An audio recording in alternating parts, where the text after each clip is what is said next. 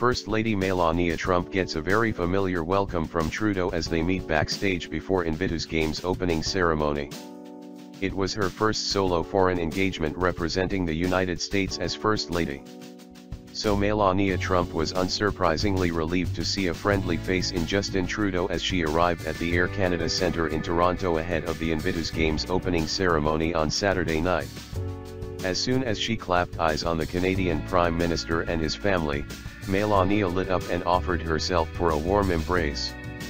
Her excitement was reciprocated by Trudeau, who leapt in for a hug and a kiss, delicately enveloping the First Lady and her dog-tooth suit. His wife, Sophie Gregoire Trudeau, was just as welcoming and gave Melania just as warm a greeting. Their rendezvous came less than a week after the two First Ladies met in New York at a luncheon to coincide with the UN General Assembly on Wednesday. Melania was still dressed in the sharp suit she'd worn earlier in the day to meet Prince Harry. She was decidedly more animated in her greeting of Trudeau than she was when she sat down with the British royal. The First Lady was also delighted by the sight of two of Trudeau's children, Ella Grace, 8, and Xavier, 9. She politely shook hands with Ella Grace after giving her parents a kiss hello.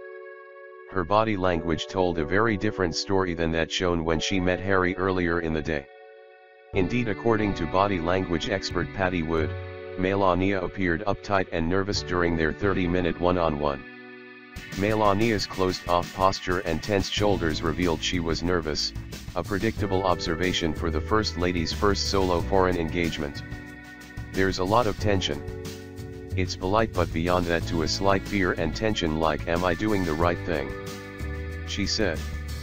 Harry, who is usually laid back and welcoming, was subdued and restrained and did not want to appear to be too excited about his sit-down with the First Lady, she explained.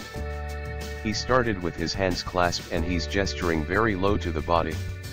It felt like he needed to protect himself during the interaction. By the time she took her seat in the VIP box next to him, the pair both appeared to have loosened up somewhat. Melania rose to her feet to cheer on athletes, smiling widely as they entered the stadium as part of the Parade of Nations. Prince Harry indulged her in some small talk. The 33-year-old could be forgiven for being a little distracted given that his 36-year-old girlfriend, suit starlet Meghan Markle, was placed 18 rows away with a friend. It was Meghan's first appearance at an official event with Harry since their romance was confirmed by Kensington Palace last year. Because they are not engaged, royal protocol prohibits her from sitting next to him at official engagements. She was joined instead by her friend Marcus Anderson, a Soho House Group consultant who is credited with introducing the pair last year.